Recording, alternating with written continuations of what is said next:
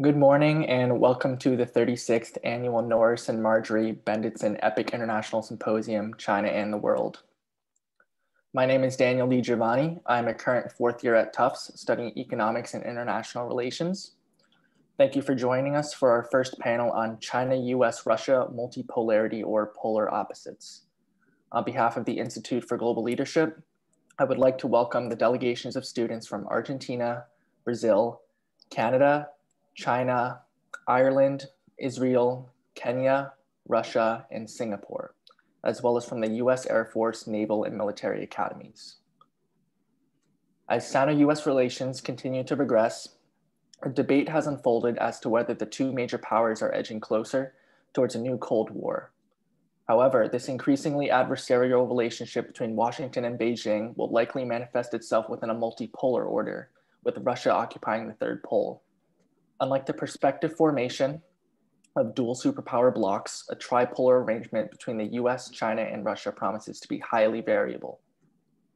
As international relations scholar Kenneth Waltz once asserted, tripolarity is often characterized by profound instability and rapid aggressions to bipolarity, as any two-nation coalition will naturally isolate the third pole. Recent headlines about Russian-Chinese cooperation on a lunar station may demonstrate that. Over the last 3 decades, Beijing and Moscow have converged within the realms of security and economy, a non-confrontational and mutually beneficial relationship buttressed by shared opposition to the United States. In many regards, this considerable Sino-Russian rapport, manifested in a lucrative energy trade, security collaboration, and harmonious regional policies in the Middle East, Central Asia, and Korean Peninsula, has defied the expectations of many. However, it is abundantly unclear how long this rapprochement will last. China has been regarded by some as a system player, vested in an international order that Russia may not be, posing a challenge for their relationship. The following expert panel will examine the short and long-term outlook for collaboration and conflict, the potential for instability within a US-China-Russia tripolar arrangement, and the predominant geopolitical and regional policy ramifications of this evolving dynamic. Before I introduce our panelists, I would like to explain how the panel will run. For the purposes of encouraging as much discussion as possible, each panelist has been asked to give opening remarks of 5 minutes. We will then open the panel to discussion amongst our speakers and subsequently open the panel to the audience for questions and answers. First, I would like to introduce Minister Counselor PIAO Yangfan, the chief of the political section of the People's Republic of China Embassy in the United States. Welcome, Minister Counselor. Hi. You have the floor. Okay.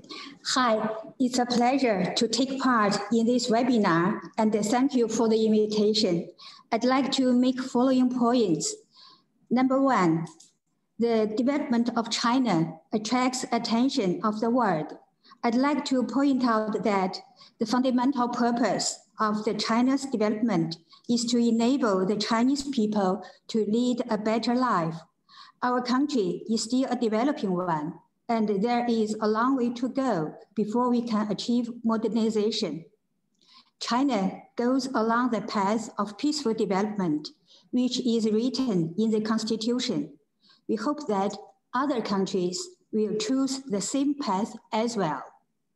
Number 2, the development of China provides enormous opportunities for other countries. For instance, in the past 7 years, since we launched the Belt and Road Initiative, China's trade in goods with partner countries surpassed $7.8 trillion, and direct investment in those countries topped $110 billion. All this has been helpful for local employment and economic growth. Number 3, China harbors no intention to threaten or challenge somebody else, but has legitimate rights to safeguard its interests. Some people perceive the development of China as threat or challenge. I think it's a result of zero-sum game thinking. All the countries can and should live in peace together, evolve together, and lift up each other. For one to succeed, it's not necessary to hope others to fail. Playing great powers competition and rivalry is an outdated mindset. The world is facing multiple global challenges and threats, such as climate change, infectious diseases, and terrorism, so on and so forth. All the countries are in the same boat and should make every effort to build up a community of shared future for the mankind. Cooperation is the only right choice. Number 4, China, the US, and Russia as major countries of the world and permanent members of the UN Security Council show their special responsibility.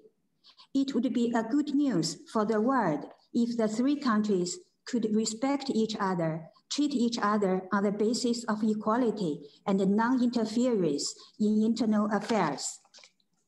Diversity is an integral feature of human civilization, and differences in system should not be the ground for antagonism or confrontation. Democracy is a common value of humanity, but there is no fixed model. True democracy must be rooted in the realities of a country and endorsed by its people. Smear and slander a different system, or even for the sake of realization of one's geopolitical interests, is unacceptable. Number 5, China and the US both stand to gain from cooperation and lose from confrontation. Naturally, the 2 countries would have differences. It's important that we manage them effectively through candid communications to avoid strategic misjudgments, conflict, and confrontation. As 2 biggest economies, it's normal that China and the US compete sometimes, while their interests converge with each other. What matters most is to conduct benign competition on the basis of justice and fairness, but not attack each other or play zero-sum game. In 2020, despite the pandemic, the trade in goods between China and the US achieved over $580 billion, growing by 8%. The report of the US-China Business Council shows that 91% surveyed American enterprises said that their operations on the Chinese market in 2020 were profitable, and 87% enterprises said that they will not leave China.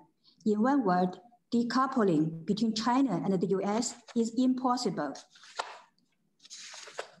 Number 6, China and Russia share the borderline of more than 4,300 kilometers. The 2 sides have enjoyed close historical and cultural ties, economic complementarity, high level of political and strategic trust. The 2 countries take similar or identical approaches to the major international and hotspot issues.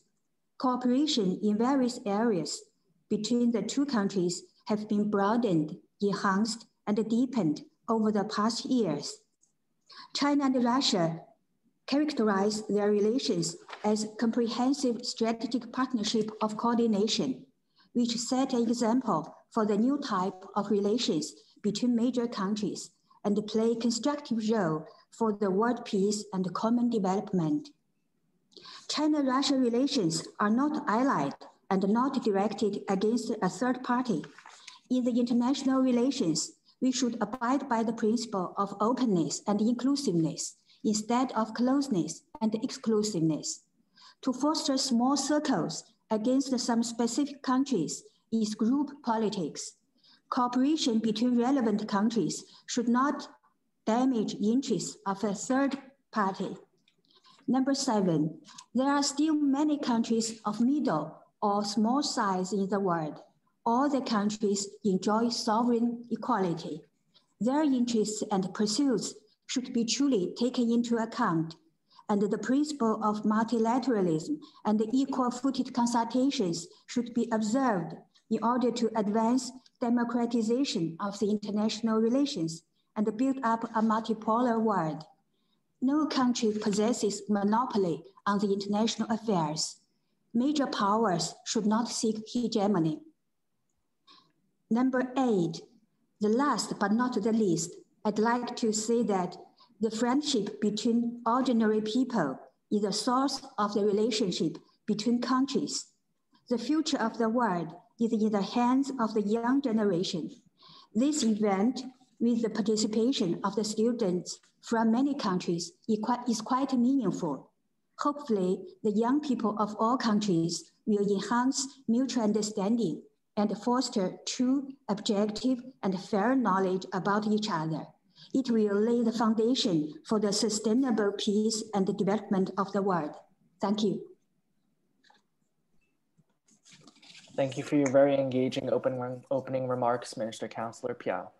Next up is Dr. Alexander Gabuev, a senior fellow in the chair of Russia in the Asia Pacific program at the Carnegie Moscow Center of the Carnegie Endowment for International Peace. Dr. Gabuev, you have the floor. Thank you, Danielle, and a pleasure to be here. I'll try to be very brief and pointed in order to leave more room for the discussion. First, I would disagree with the notion of a trilateral international order because I don't think that Russia really belongs in the category of superpowers anymore. I think that Russia used to be size of Guangdong economy a couple of years back. Now it's probably size of Shandong economy. It's smaller than Texas. And yes, the great power metrics is not about only about GDP size, but the comprehensive national power of Russia is a far cry from either the US or China. What Russia really is a strong great power that is fully strategically autonomous so far. And there are very few countries in that league. And Russia actually takes pride of maintaining full strategic autonomy. If you count, you can find perhaps India being in the same league. And then we have troubles because many of the great power, economic powerhouses, technologically powerhouses, or military advanced countries are allies of the United States. So their sovereignty is limited by their alliance obligations. And many countries that are fully sovereign, like North Korea or Iran, are definitely important regional players, but don't necessarily have the global reach. So Russia is unique, but it's not a pole in the international system.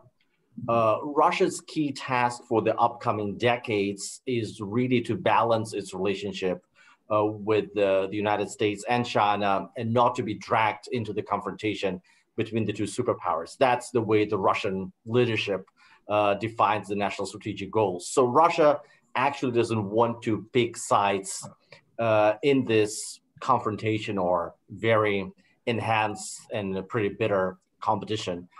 Russia's problem is that the relationship with both sides are now increasingly different and changing. With the US, it's going to get worse before it gets worse. I think that many people paid attention to yesterday's spat between President Putin and President Biden following Biden's interview to ABC channel. It's a scandal, but it's just a symptom of a far bigger problem that the US-Russia relationship is now, which is in free fall.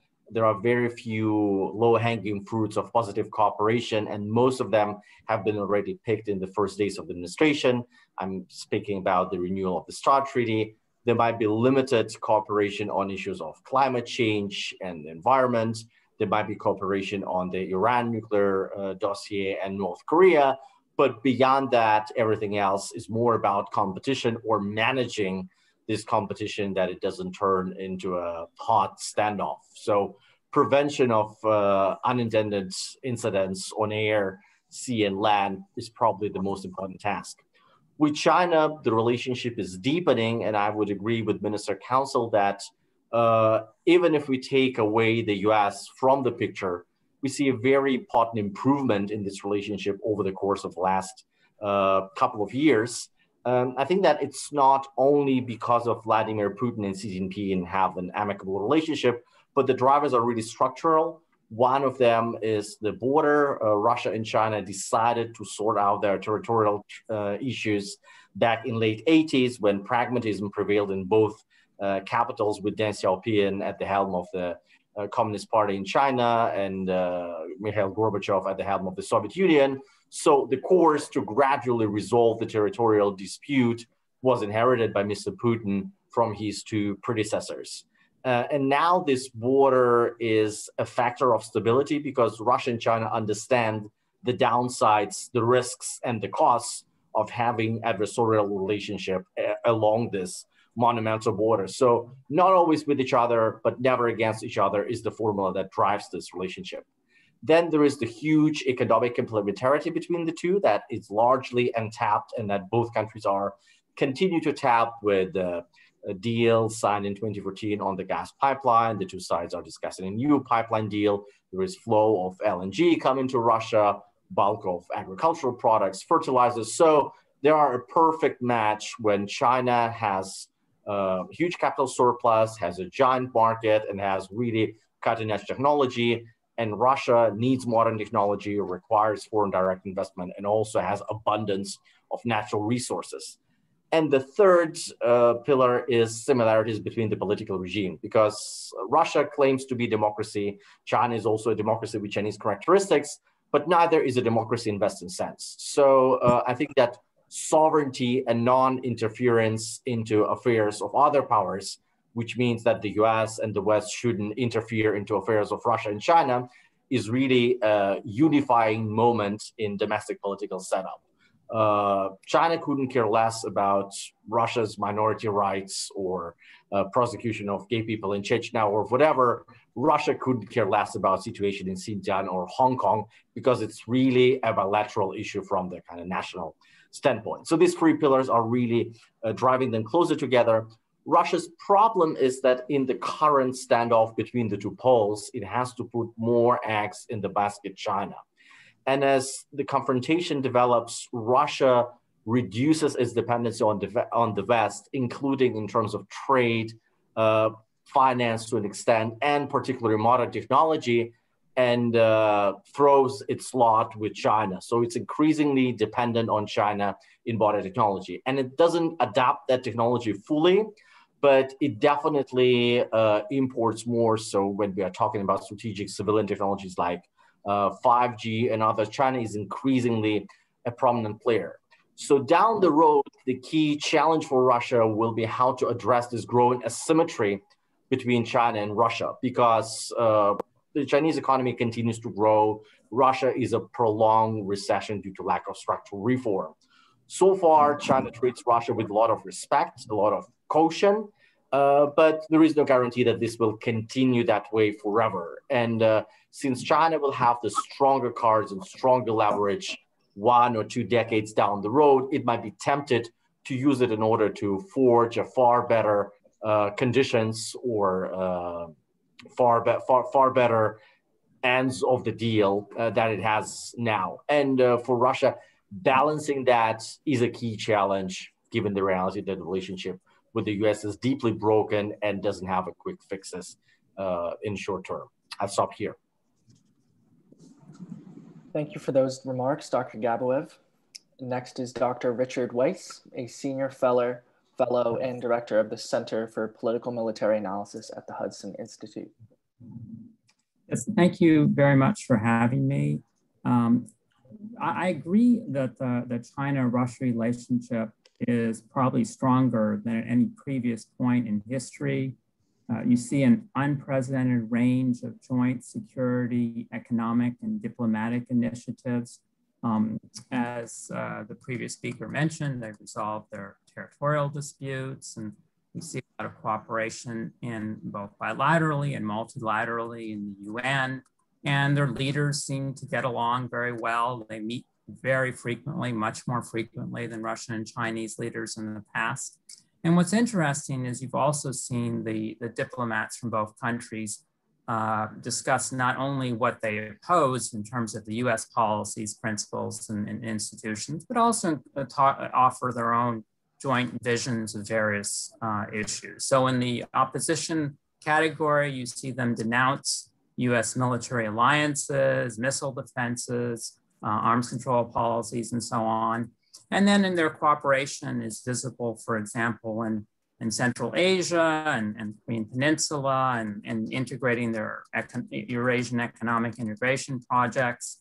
And at the global level, you see them pushing joint norms for cyber and outer space, for international economics, and other areas of the world governance.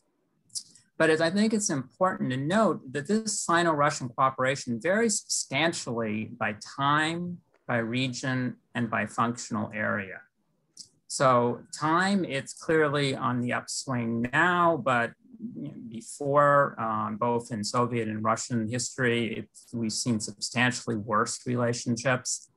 In terms of region, you see them sometimes working very closely, but other times not at all. You don't see much coordination at all. So you see most cooperation in Central Asia and increasingly in East Asia, and now even the Arctic, but you don't see much alignment in Europe, in South Asia, or the Middle East, and probably hardly any in Latin America or Africa. In functional areas, there's strong cooperation in security, in terms of arms sales, in terms of joint exercises, joint statements. But in the economic domain, as Alex mentioned, it's really lagging behind a lot of expectations. Even in energy, we almost see a natural partnership given Russia's resources and China's needs. It's been taking them, it took them years to begin the flow of large flow of energy resources from Russia to China. And I think that this, even in the defense, it's clear it's not a mutual defense alliance. It's not as close as the US ties, for example, with NATO or South Korea or Japan. And you see this, the phrase that's often been offered is that of alignment without alliance, and in which they can, as Alex mentioned, they can do what they want with regard to third parties, as long as they don't really conflict each other. So it's not as if they demand that you're with us or against us. It's more, you know, Russia can do what it wants in Ukraine and Georgia, and China can do what it wants in the East China Sea and against Taiwan, and the others won't necessarily need to overtly support that. And I think that actually makes the alignment stronger because it doesn't have many constraints, it doesn't require exclusivity or binding agreements. There's not a lot of burden with this. But looking ahead, you know, I think you could see this pattern continue, in which, but you could see think things that could drive them apart. Or closer together. So in the latter category, if the U.S. were to present a more serious, more direct U.S. military threat, you could see them deepen their cooperation in terms of exercises, perhaps develop joint missile defenses and so on. In terms of economics, I think the fear in Washington has always been you'll see a marrying up of Russian skills in basic science and technology with China's enormous monetary, labor, and manufacturing resources. But you could also consider many factors why they might split apart. You know, as I said, in terms of their history, we're sort of in an atypical moment when their relationships are good, but you see a lot of past instances when it's much bad.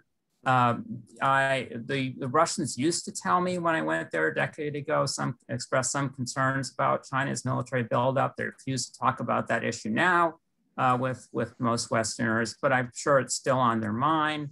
So far, China's been deferential for Russia's security interests in Central Asia, but let's just say things in Afghanistan go much worse and the Chinese don't have confidence that the Russians will defend their interests there, then you could see them adopting more assertive policy in the region, which could alarm Russia. You certainly see there's still lingering concerns about the demographic disparity in the Russian Far East and neighboring Chinese provinces, and what that means for Moscow's long-term control of the area. You see status disruption. I mean, it's probably great some Russians that they're no longer considered by many as the equal superpower of the United States, that it's now China that's considered taken that category. The final factor I would like to emphasize is this relationship is really much a top-down driven project. So it's really been driven by the leaders, particularly President Putin on the Russian side.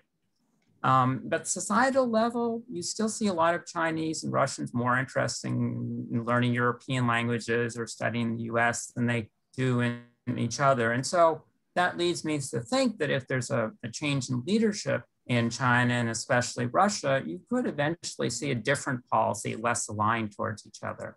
But thank you, and I'm happy to discuss these issues further in discussion and question and answer session. Thank you for your remarks, Dr. Weitz. Our fourth speaker is Dr. Rana. Thank you for joining us. Professor of the History and Politics of Modern China at St. Cross College at Oxford University, whose recent book, China's Good War, contests that China's reassessment of the World War II years is central to its newfound confidence abroad and to mounting nationalism at home. Welcome, Dr. Mitter, you have the floor.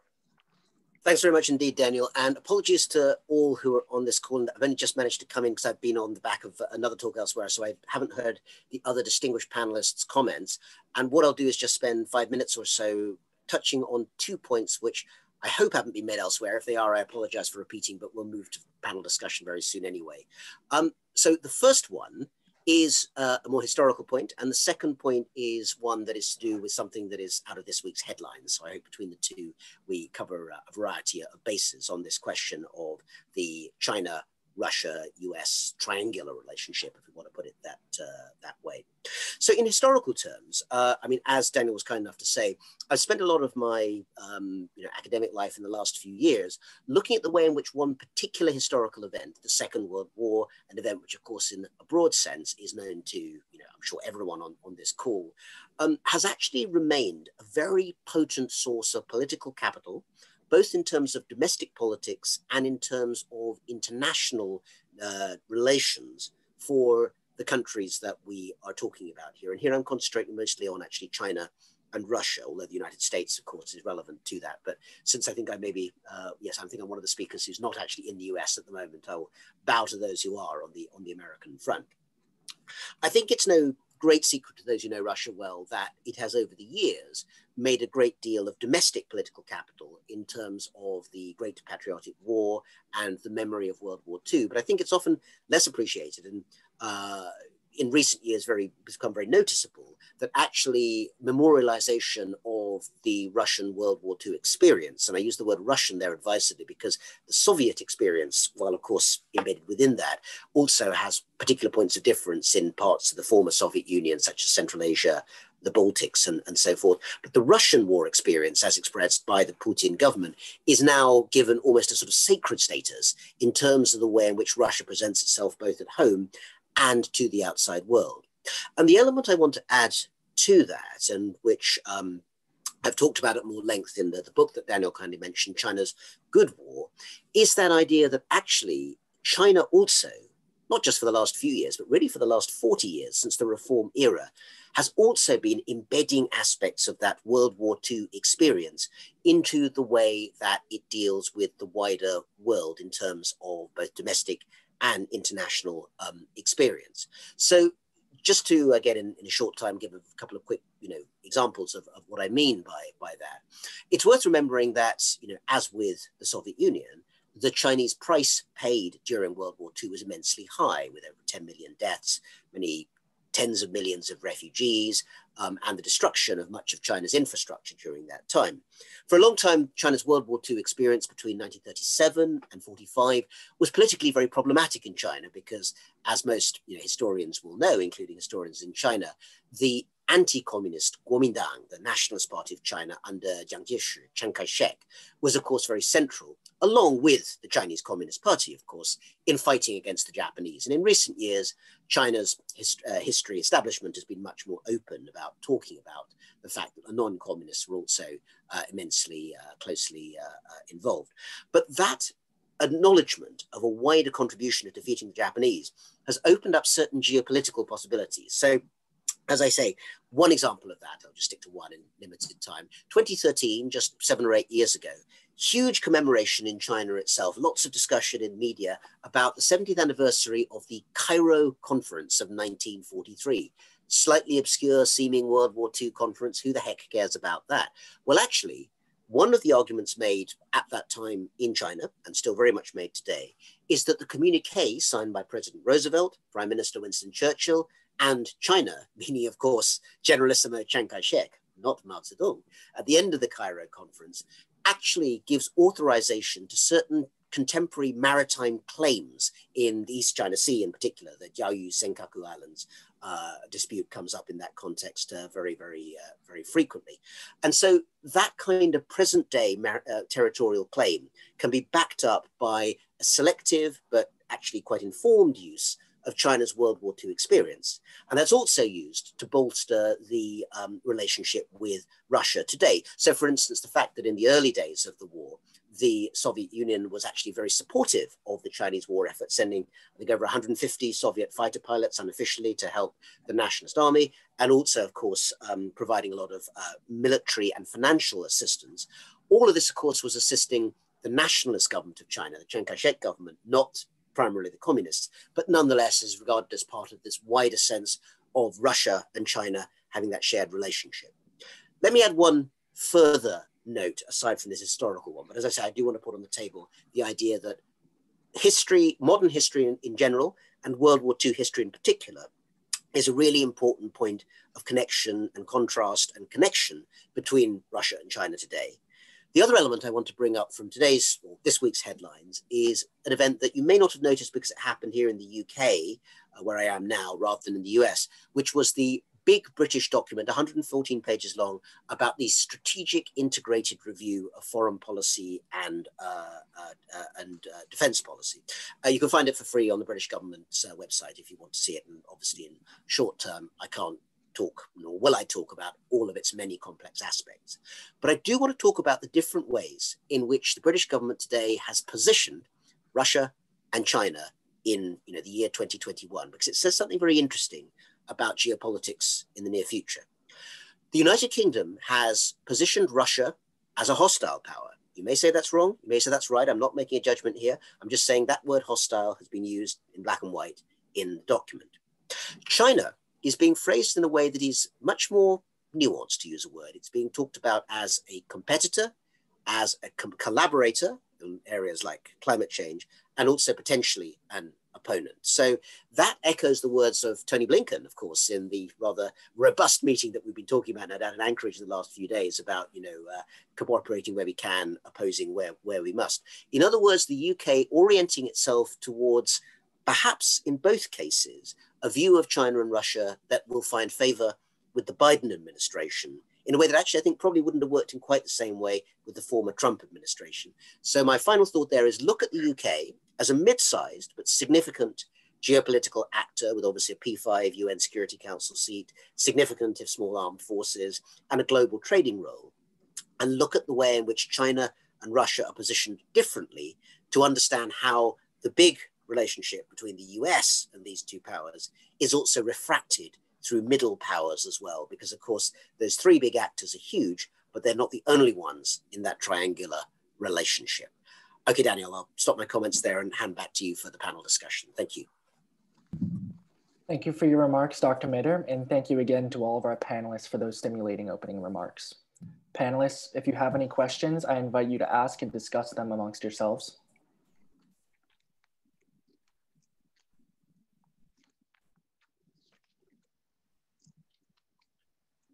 May I respond to some points that were made by other panelists?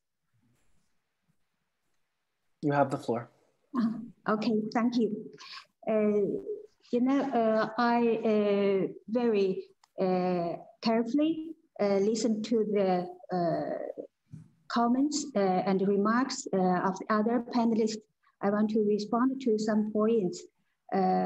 First of all, I think Mr. Gabuev, you should not underestimate the power and the strength of the Russian Federation. We always think that this country is a country with very huge potential for development. It has very rich natural resources, very huge scientific and technology potential of human resources. So personally, I'm very optimistic towards the future of Russia. I'm a Russian speaker. I worked in Russia for quite a few years, 6 years. I studied over there. So I think we should have some confidence in the future of that country that lives that is a neighboring country of China. The second point is that I'd like to add information. Just this year, we'll mark the 20th anniversary of signing the China-Russia Treaty on good neighborliness and friendship, friendly cooperation. And the two sides already agreed to add some new dimensions into the treaty and renew it. As far as I remember, there is an article in this treaty that China and Russia will never be enemy towards each other, and they will establish everlasting friendship. And China and Russia have no territorial demands towards each other. So I think there are quite many very positive articles in this treaty. Of course, the two countries as two major powers, it's their consistent, constant task to deepen and enhance strategic and political trust. But I think the future of the two countries' relationship is a bright one.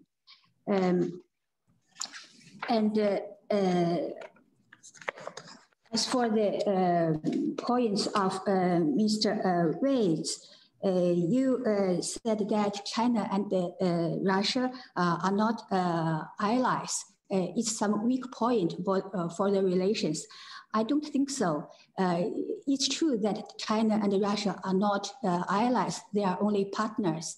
But the partnership is more flexible than alliance. It allows the two countries to maintain their own positions when cooperate in the spheres where their interests are aligning with each other, are converging. So I think it's not a weak point, it's a strength for the relations between China and Russia. As for the points that were made by the third interlocutor, I forgot your name, I'm sorry. You mentioned history. It's true that history for our countries is a source for absorbing strength and pride. Just last year, all the world celebrated the victory of the world against militarism and fascism, especially China celebrated the victory against Japanese militarists. I think the current international order was established as a result of the victory of the anti-fascist forces of the world. We should uphold this order, this international system with the UN at its core, and which was based on the international law. So I think one of the main connecting points between China and Russia is that both China and Russia call for maintaining, safeguarding this international order, but not that so-called rules-based order that was championed only by a few countries. So in this sense, we are not so-called revisionist. We call for safeguarding the current international order, although it needs some improvements according to the current changes in the international situation and the international landscape. Thank you.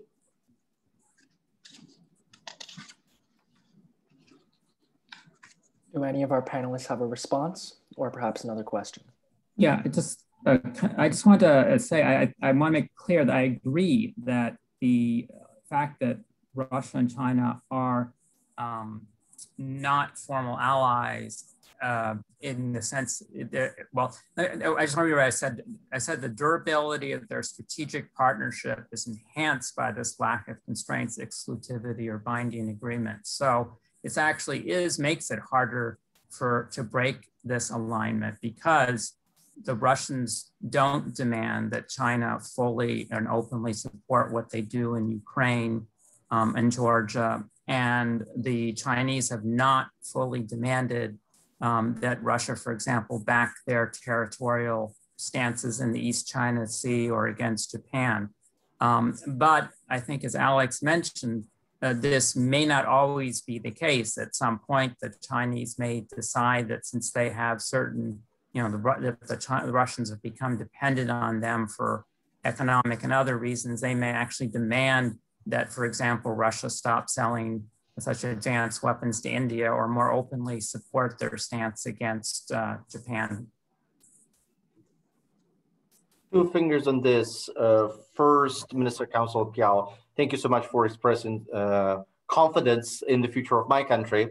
As you've spent time in Russia, you know that this is a sport of Russian intelligentsia to be frustrated about lack of progress the way we want our country to succeed and kind of be angry at the government and the society, including ourselves, not delivering enough.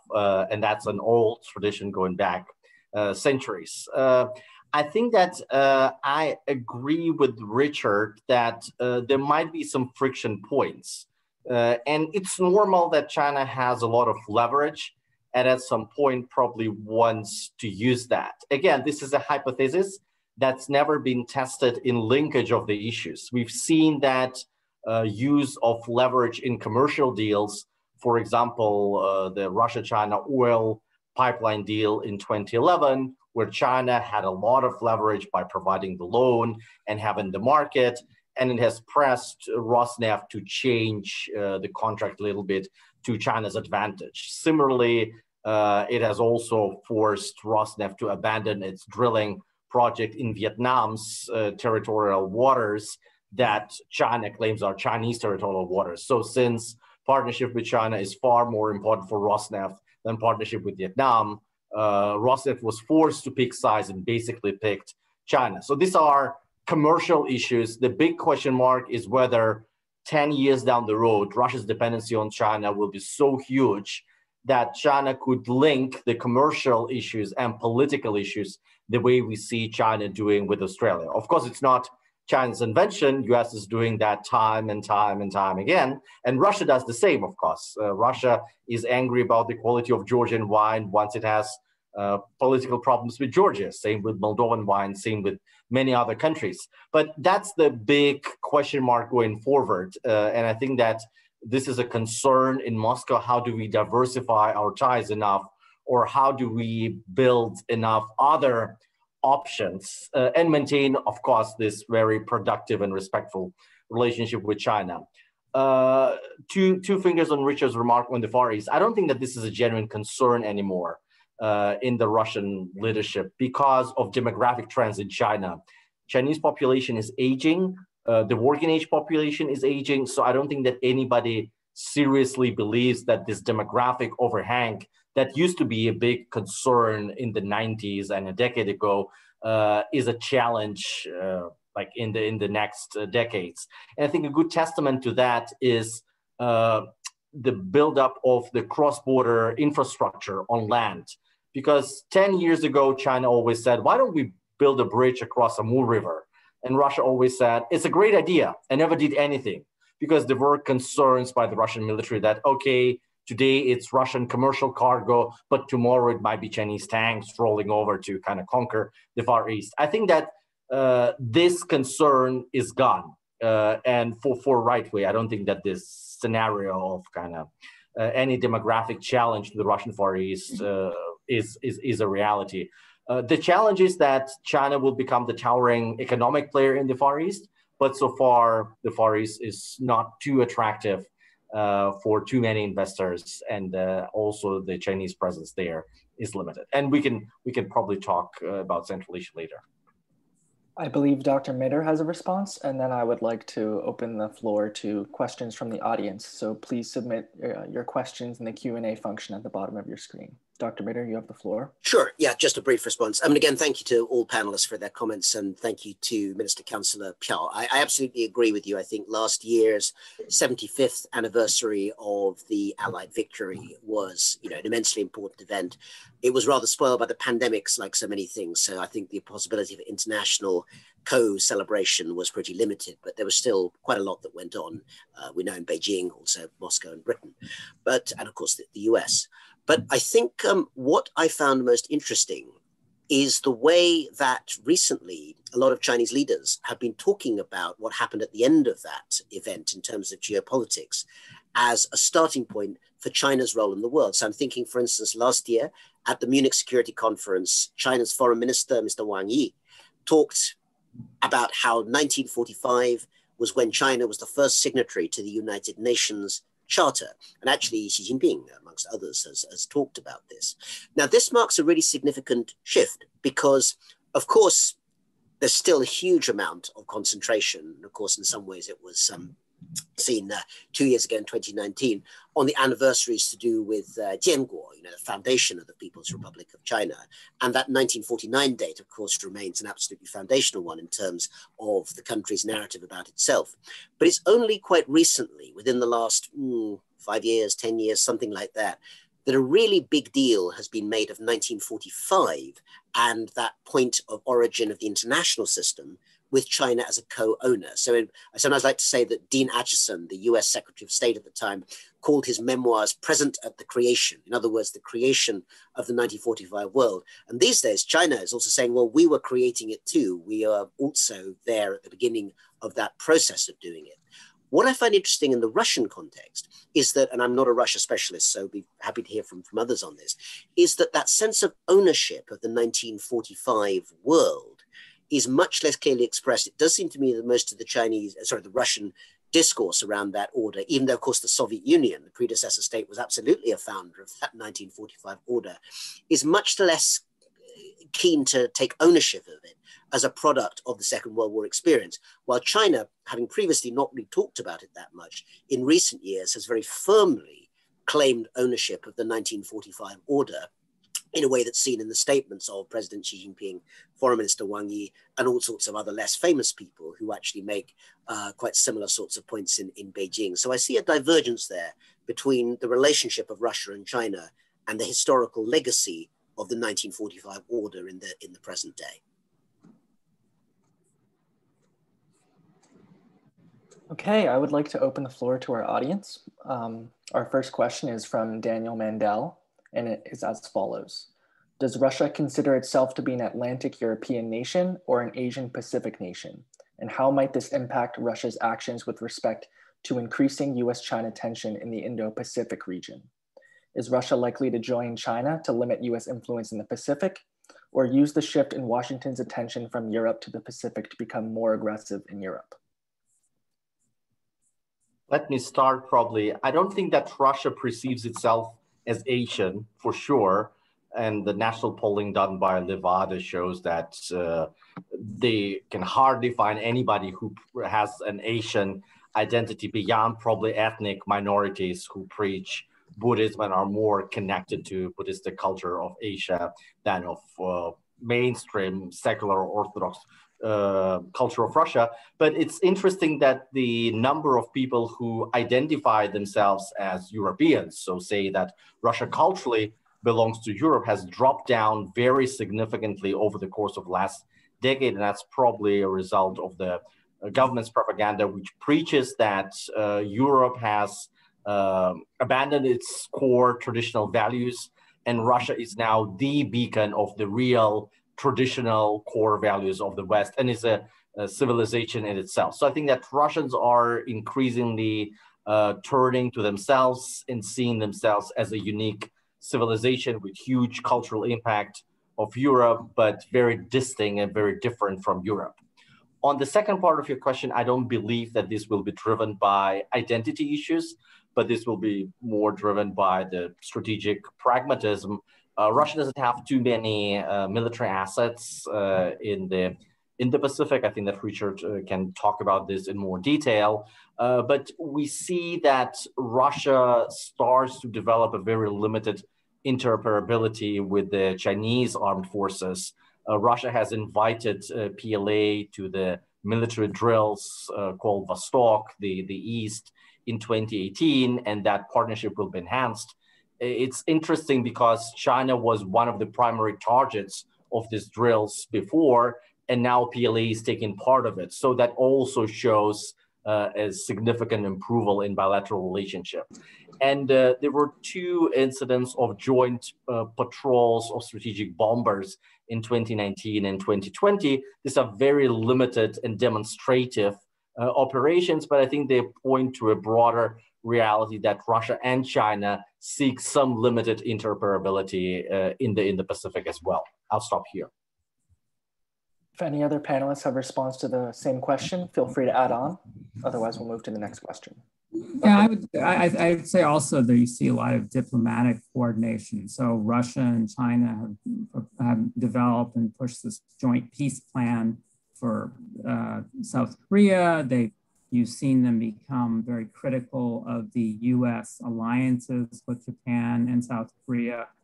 They're particularly critical of US missile defenses based in these countries. So you see, joint military exercises, a lot of diplomatic coordination, and what you're not really seeing though is economic, joint economic efforts. So that's the lagging indicator. I heard in the question that China wants to limit the influence of the United States in the Asia-Pacific region. I think it's not so, it's an incorrect point of view. President Xi Jinping said that the Pacific Ocean is huge enough to accommodate both China, the US, and other regional countries. We always respect their existence, the historical existence and practical interests of the United States here in the region, in the Asia Pacific. And we have no intention to displace or replace the United States here in the region. And we are willing to strengthen our communications and engagement with the United States on the principles of mutual trust and equal-footed treatment towards each other, so as to manage the differences and the contradictions and conduct constructive interactions. Second point that I want to make is that we are against establishing so-called small circles against some specific countries in this region, in the Asia Pacific. We think all the regional mechanisms should be transparent, should be inclusive, should be open, and such regional mechanism should aim at strengthening mutual trust and cooperation between countries of the region, should benefit regional peace, stability, and prosperity, but not against any other third party. As for the cooperation between China and Russia in the region, I think the cooperation, the collaboration between the two countries is aimed at maintaining stability and peace and development and prosperity of the region, because both China and Russia are located in the region. How the region develops going forward has a direct impact on both countries. Although Mr. Gabuev said that according to the civilizations, maybe Russia doesn't belong to Asia, it belongs to Europe, but geopolitically, it is located in this region. So it has direct interest in the region.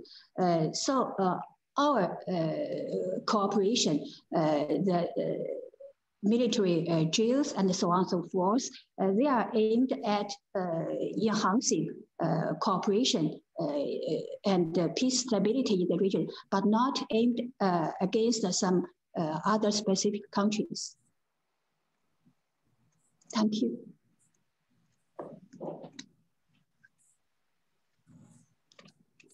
Our panelists are finished with this question. I would like to move on to the next one. Our next question is from Jianzhang Liu, and is as follows. Would it be possible in the foreseeable future that Russia would reorient to the US-European bloc? For instance, Yeltsin was much closer to the West than Putin, and would such an attitude be likely to resurface?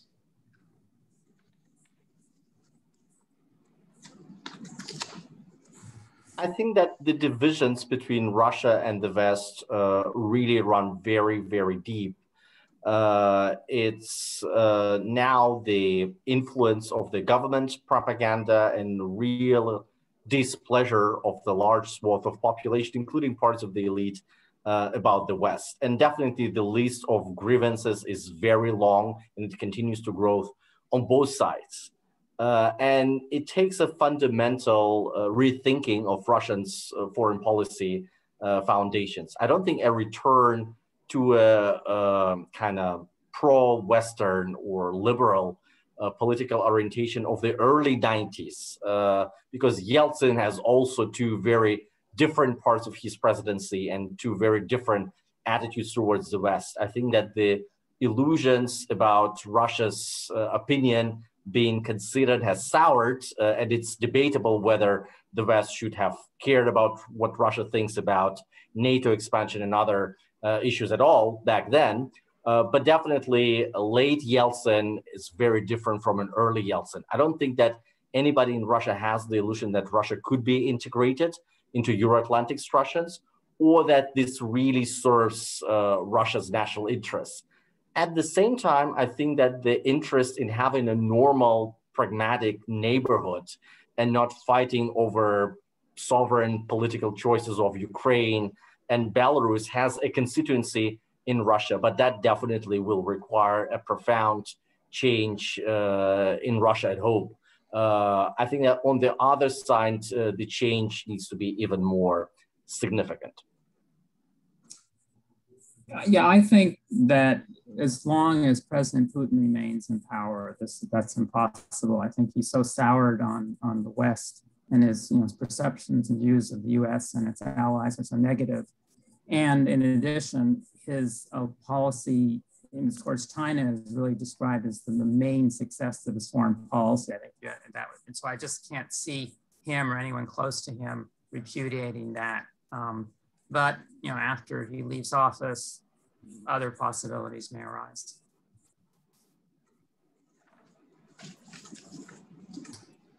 Our last question is from Alexander Schnorr. His question is for the Minister Counselor.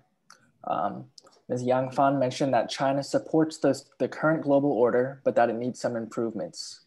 And he asked that you elaborate on this. What sorts of improvements does China seek, and how does it seek to reshape the international order? Please repeat the question. Sorry.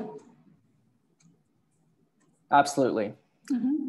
Thank you. You mentioned that China supports the current global order, but that it needs some improvements. And can you elaborate on this? What sorts of improvements does China seek, and how does it seek to reshape the international order?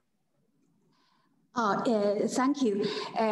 In recent years, there is a phenomenon in the international relations and the international landscape, that is the rise of the emerging markets. I think not only China, India are rising, are becoming stronger, but also quite a few developing countries. But the reality is that the representativeness of the developing countries of the emerging markets in the international institutions is not so high. So we think that we need to reform the international institutions according to the changes of the international landscape.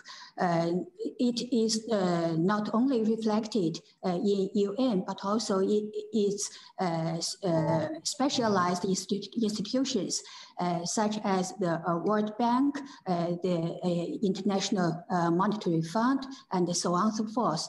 It's the first point. The second point is that the society is progressing ahead. There are many new technologies, new phenomena in the world, but many international institutions, they were established in the 20th century when just the Second World War was concluded in 40 years, in 50 years, and in 60 and 70 years. So we should reform, improve such international institutions according to the changes that are occurring in the 21st century. For instance, the reform of WTO, the World Trade Organization. There are so many topics that are not included in the rules of WTO.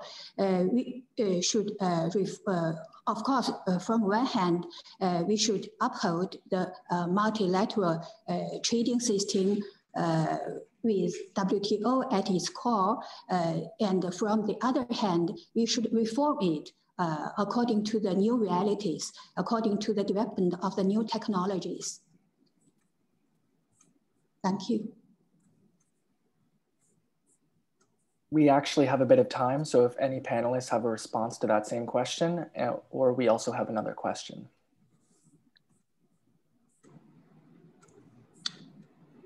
Okay, our next question is from Sophie Lasko. How does the Chinese government view Russian-Ukrainian conflicts in Crimea and the Donbass region? How does this impact Russian-Chinese partnership? The US has openly condemned Russian aggression in the Donbass. So how does China's approach to Russian endeavors in Ukraine play into China-US relations? It's a question to me? For all of our panelists. Let me start. I don't think that it's really that much important. I think that China tries to be diplomatic and always says that it supports the territorial integrity of Ukraine, but at the same time, it supports the peaceful resolution of the conflict. Along that lines, it doesn't really go into details because Ukraine is an important partner, Russia is an even more important partner, and then also China doesn't want to add more frictions to its already strained relationship with the West by choosing sides in this conflict. So I think that China is well aware of the facts of Russia's aggression, support, and guidance for the rebels, but it really doesn't want to pick any sides here because China doesn't have that much stake in that conflict. Along the same lines, Russia doesn't want to pick sides in the conflict between China and its neighbors in the South China Sea.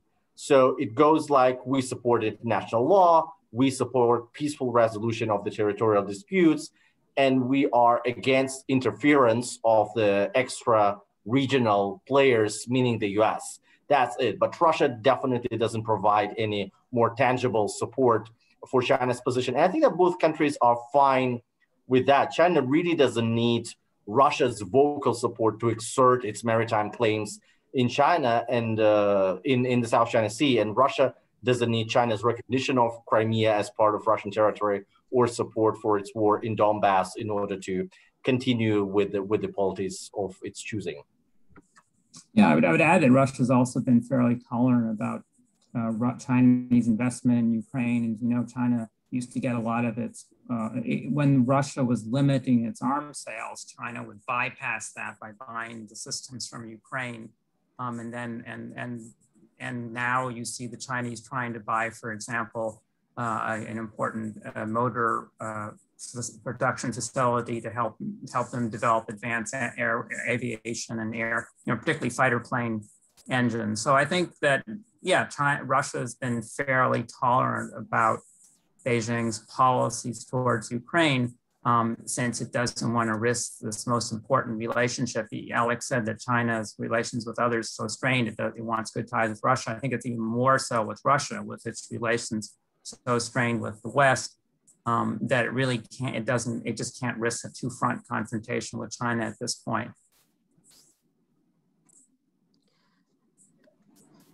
Yes, China supports sovereignty, independence, and territorial integrity of other countries.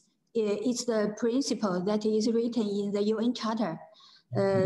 And both Russia and Ukraine are friendly countries of China. And we hope that Russia and Ukraine could resolve their differences through dialogue and consultations and with peaceful means. You know, I have deeply believed that Russia and Ukraine, they are historically and culturally very closely connected. I think they have the wisdom to resolve their contradictions through engagements.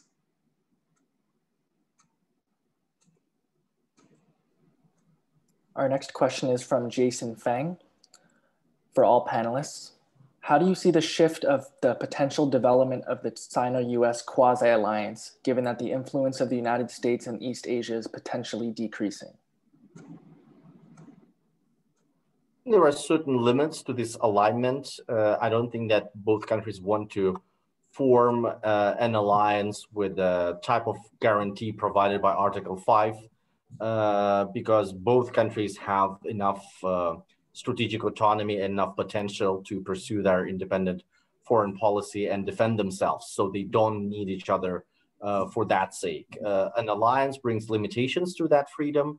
An alliance also brings a question of hierarchy, because we know that everybody in NATO is equal, but some countries are more powerful and can kind of kindly ask other countries to support its foreign policy goals, while newer members and smaller members probably cannot. They get defense, but they don't necessarily leverage all of the assets available to the alliance to pursue their foreign policy goals. So I think that there are clear limitations, but as long as the US is considered to be a challenge for both, and I think that the US shouldn't be written off anywhere, particularly in the East Asia, because as Jake Sullivan said in Anchorage, and it's true, it's not only about the US and China, but it's really about the US and its allies. So the US is not going anywhere. The alliance relationship are not going anywhere. And that means that both Russia and China have a lot of reasons to strengthen and deepen their cooperation, including in security realms.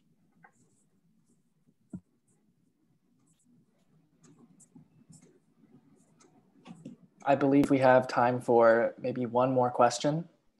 This one is from Elliot Lamb. Since institution building, like in the WTO, is a necessity in the short and medium term, how does an international set of actors come together to mutually make new rules in the realms of tech, climate change, or ongoing trade policy? How would this happen with the current global power dispensation? And does this make the need for new institutions because older ones have a lot more historical baggage and potential bias?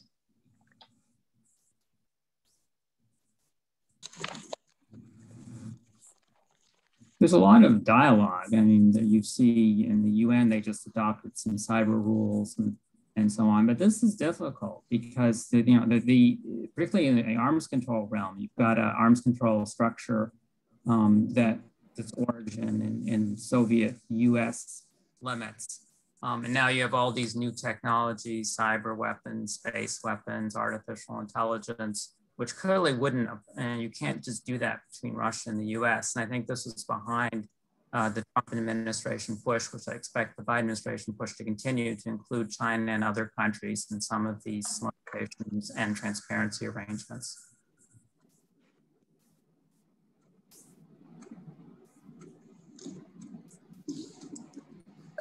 Mr. Weitz, you mentioned the so-called trilateral mechanism for arms control between the United States, Russia, and China. China, according to its arsenal, nuclear arsenal, is not on the same level as the Russian Federation and the United States. I think Russia and the US, they shoulder the most significant responsibility for disarmament and for maintaining the strategic stability in the world. Of course, China is contributing to the arms control regime as well in the framework of 5 permanent members consultations, in the framework of Geneva Conference on Arms Control, and through bilateral contacts. But China will not be a part for the so-called trilateral mechanism for disarmament, because China is not at the same level has the same weight as Russia and the United States. I think, though, the question was on the new technologies, and I think even that is something where China arguably is leading in some sectors, such as artificial intelligence, cyber capabilities. It's developing rapidly developing its space program. And so if you're going to deal with these issues, I can't see how between Russia and the United States. Even in the nuclear realm, I think that if you look at for example, missiles, China has more intermediate range missiles than Russia and the US put together. And I think that's what contributed to the collapse of the Intermediate Nuclear Forces Agreement. So I'd love to be able to just do the Russia-US for some of these because it's simpler, but it doesn't make any sense with proliferation of these capabilities to other countries.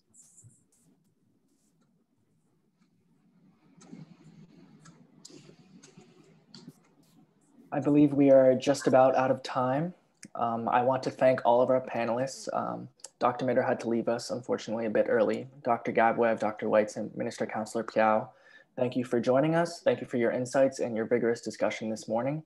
We truly appreciate you sharing your time and experience with us. Our next panel is on turbulent tides, the South China Sea, and will begin at 10:30 a.m. EDT. We'd love for you to join us for that. Thanks. Thank you again to all of our panelists. Thanks, Rose.